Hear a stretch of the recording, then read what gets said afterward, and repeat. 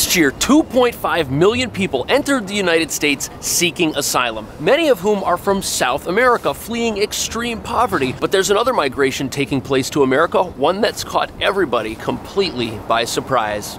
Chinese migrants. Yes, you heard that right. We saw large groups, including many from the middle class, come through a 4-foot gap at the end of a border fence.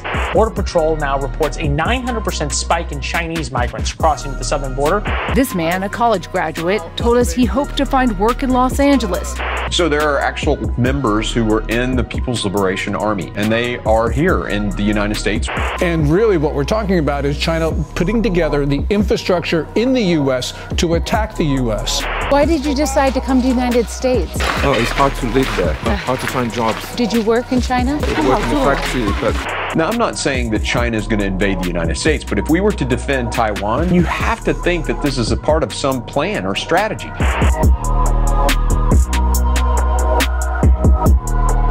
So over 200,000 people from Venezuela came to the United States in 2023. And that's what we usually think about in America when we think about immigration. We think of people from South America fleeing extreme poverty. But a migration from China, that's not something that most of us have ever heard of. And it brings up a lot of questions. Customs and Border Protection reported more than 24,000 Chinese migrant encounters at the southern border last fiscal year. In 2021, that number was just 450. Did you just arrive here? So China is 7,000 miles away from the U.S. southern border. That's the opposite side of the earth, making the journey from China to America one of the longest migrations of any group coming to the U.S. And believe it or not, the number of folks coming here from China is increasing at an increasing rate. But before we uncover the real reasons why this is taking place, it's important to understand that Chinese Americans have made many contributions to this country, most of which do not get the recognition they deserve. For example, most people don't know that the U.S. Transcontinental Railroad was built by Chinese immigrants. That was 150 years ago, and this is a World War II memorial for Chinese Americans who gave their lives in defense of freedom and democracy. But some people, not everyone, think this migration is different than those of yesteryear, for reasons that are somewhat difficult to talk about. Either way, 10 times more people from China entered the U.S. through Mexico last year than the year before, and those numbers are 50 times higher than 2 years prior to that. So why is this happening? Why are all these folks coming here? And more importantly, where do they go and what happens to them after they enter the United States? So here we are in New York City's Chinatown, and New York City is a popular destination for people from China that cross the U.S. southern border. In fact, New York City's Chinatown started back in the 1800s, and by 1870 you had 1,000 people from China living in this area. Chinatown would have grown further, but the U.S. Congress passed anti-Chinese immigration laws, which limited the number of Chinese nationals that could enter the country. But one of the reasons for today's migration is exactly the same as it was 150 years ago, and it has to do with money. Now, as we will soon see, that is not the only reason for this migration, but many of the folks coming here from China say that their home country's economy is doing poorly, and they're here for a better life, just like the Chinese men who left their families at home many years ago to help build the U.S. Continental Railroad. But is that true, or is this some sort of cover story for something else? And why are people saying that the Chinese government is behind this? Teaching? You're a teacher? Yeah. Oh my goodness. We also met a banker and small business owners. Oh, it's hard to live there. Hard to find jobs. Work in a factory, but now it's hard to work in a factory. Was this a trip? So in early 2020, China shut down its entire country of over 1 billion people, and critics say that the shutdowns there were harsher than they were in pretty much any other part of the world. And as the world learns, economic activity declines during a shutdown, which is why many people have decided to leave China looking for better economic opportunity. Now, we'll get to whether or not the Chinese government is behind this, but first it's important to understand that there are many logical reasons for why one might want to leave China to come to America. Oh, that's really good espresso. First of all, China did not fully reopen until 2023. That's 3 straight years of shutdowns that were devastating to the working class because of all the business restrictions. People couldn't make a living, and people were essentially shut out of their livelihoods for months on end. And China's not America, where people can just collect stimulus money during a time like this. Doesn't work that way. Many people lost everything. On top of that, there's a housing development crisis going on in China, where several large developers have defaulted on their debt. And that's a problem because in China, property investment's one of the only opportunities out there. But this is a major scandal, and And right now you've got people who paid for apartments to be built and will likely never see them because the builders are gone, and that was supposed to be their life savings. They were going to buy those properties, they were going to appreciate, and they were going to use that to provide for themselves in the future. Also, foreign companies are pulling out of China at an alarming rate. And for the first time in 25 years, foreign direct investment in the country decreased. Worst of all, youth unemployment in China's gotten so bad that the government has simply stopped publishing statistics about it. But that's not the only cover-up in this story, or the only reason people are leaving the country.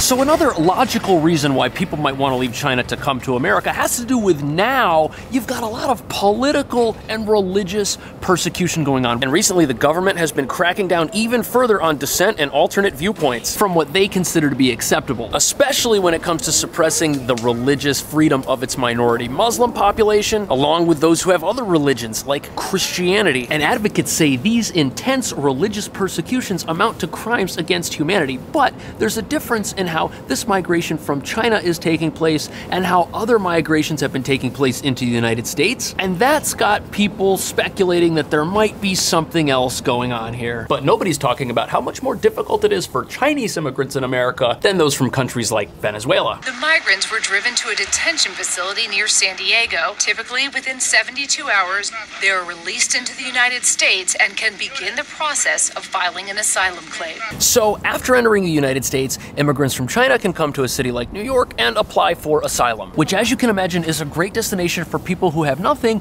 and are looking for a community that speaks a shared language. On top of that, New York is a sanctuary city with right to shelter rules, which guarantee room and board for anyone who asks. And since English is not taught in China, many of the folks arriving don't speak it. But in New York, communication barriers are not as much of a problem as they are in other parts of the United States, for sure. And according to a local article, Flushing in New York City is a very popular destination because it's a large community of Chinese Americans, which may be able to offer the highest level of assistance to those who've just got here. And that's a big deal because most of the infrastructure, not just in New York, but in the rest of the country that's dedicated towards helping asylum seekers is geared toward those who may speak Spanish as a primary language. And thus, those coming from China need more help from a local community than other potential groups. Also, many immigrants from China do not stay in the city shelter system. Instead, they rely on what are called family hotels, which are a bare bones type of congregate living facility that they can pay a minimal fee for every single day. But they're likely better than the city's shelter system, which serves undercooked food and kicks you out after 30 days if you're a single adult, and 60 days if you're a family and forces you to reapply. And because the city shelters are so full, you could actually say that immigrants from China are doing New York a favor by not relying on an underfunded, overburdened system. And after establishing a living arrangement, they can begin looking for employment in the local community, which isn't exactly troubling, but some critics don't see things this way. They think the Chinese government is watching this situation and trying to exploit it. Or worse, that the Chinese government could be behind the entire thing.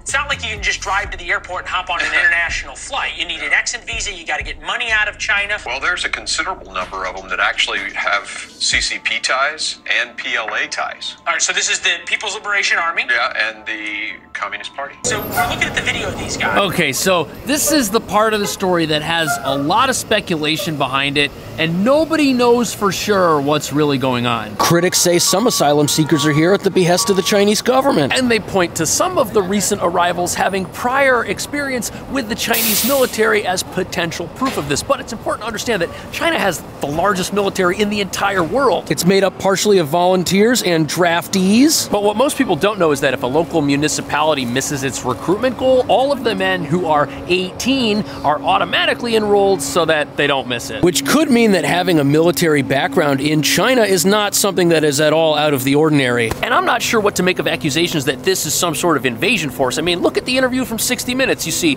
women, you see people that are 30, 40 years old. Some people say that this looks like pretty much every other migration taking place in America right now. Now, I'm not saying that China is going to invade the United States, but if we were to defend Taiwan, I mean, you have to think that this is a part of some plan or strategy. You'd be foolish not. Okay, so now they're bringing up the consideration that these could be spies or saboteurs. But again, those claims could be made about any group that's entering the United States right now. For example, you've got 500,000 people from Venezuela here in the country, which is also a communist country sanctioned by the United States, and no one's saying that they're here to do something if the U.S. invades Venezuela. But proponents say that China's a much different beast than Venezuela, with completely different national security implications for the country. So they become saboteurs during a war with China over Taiwan, something like that. Is there anything? So what are they here to do? So it seems that people are pretty concerned with China because it rivals the United States on the world stage. Rival economy, rival internet, rival political goals. And there are some people who think an imminent conflict with Taiwan is on the horizon. Now, Taiwan is part of what's called the First Island Chain. This is a ring of islands that surround the Chinese coastline, which are all pretty much under U.S. control. Japan,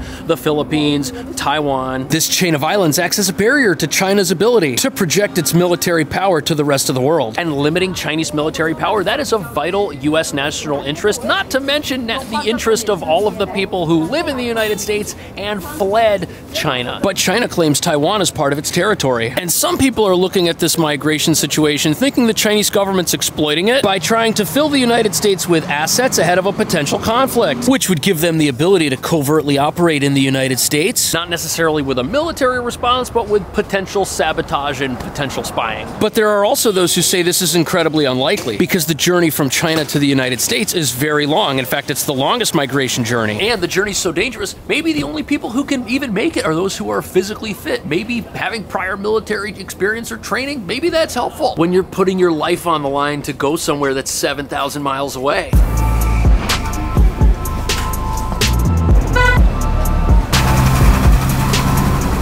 Some fly to Ecuador, where no visa is needed. Others are flying into Tijuana Airport before being guided across the border by smugglers. The Chinese migrants are reportedly willing to pay cartels up to $35,000 for smuggling services. It pays off. So Occam's razor would suggest that the simplest explanation to all of this has the highest chance of being accurate. And the idea that this is government-sponsored is a lot more complicated than the idea of people who are just trying to better their lives, which is what reporters at the border who spoke to these people were told. Also, you can't leave China without government permission. But government officials in China have been known to take bribes in the past, and this could just be evidence that people are bribing their way past the security guards in order to get permission to leave. And with reports of some people paying cartels up to $30,000, there's probably also some money to pay the government cartel in China to get exit permission. And yes, that's a lot of money, but China's middle class is a lot better off than immigrants coming from other parts of the world. On top of that, many people would say that China's clandestine military operations here in the United States that involve things like spying are much more subtle than what's going on at the southern border. Just ask some of our elected representatives. There is a migration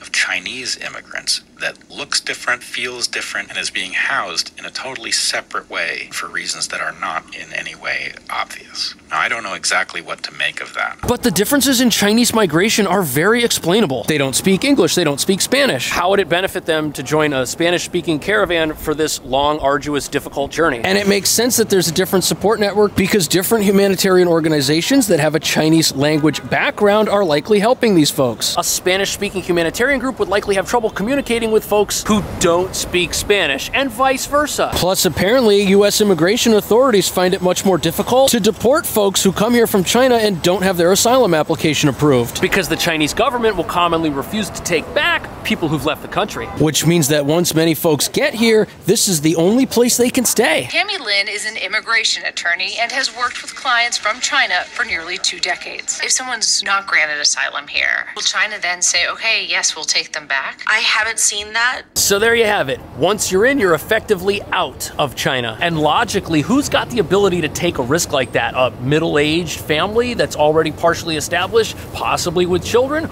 or people who are single adults and are possibly younger? That could partially explain why younger people who were recently in the military are coming to the country. But there are some very strange things that have recently happened between China and the United States, which is why some people think espionage could be the goal role here of the Chinese government. We actually had a group that were caught in scuba gear swimming off of a naval installation. They were just tourists, though, right? They were just great scuba diving. Yeah. So over the years, and for a very long time, groups of tourists from China have at certain points been accused of spying on behalf of their government. And there have even been multiple arrests, along with several convictions, which lends some credibility to the viewpoint that the Chinese government could be working to exploit the migration crisis. Chinese spying in the United States is nothing new. The two countries are competing on the international stage over everything, which is likely why ideas of Chinese government involvement have taken off. And recently, the United States government has been denying visas from China that they used to approve quite frequently in the past, which could indicate an increasing crackdown on immigration for purposes that seem legit, but are actually happening for government-sponsored reasons. But do you think that's true? Is there more going on here than meets the eye? And is the Chinese government involved in some way, no matter how big or how small? And should Chinese immigrants get more recognition for their contributions to America than they have? Let me know. Thanks for watching. I'll see you in the next video.